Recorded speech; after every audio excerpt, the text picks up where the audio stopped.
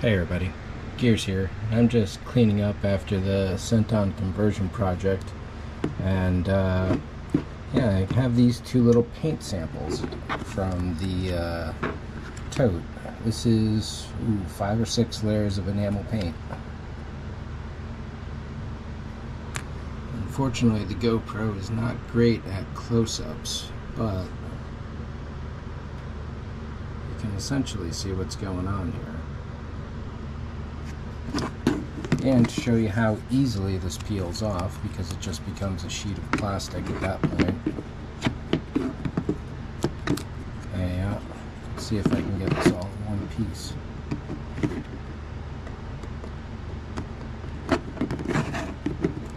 Ooh, hey.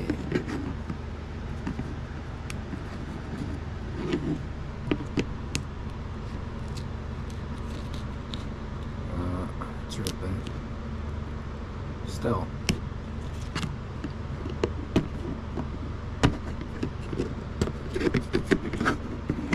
Yeah, I'd need both hands to pull this off, but you can see how easily it comes off. It just does not attach to the surface whatsoever.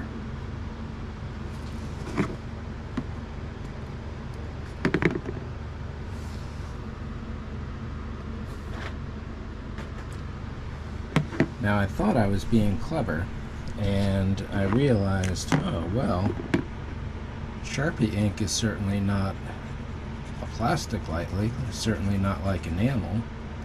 So I figured, I can put Sharpie all over the plastic and then spray paint that.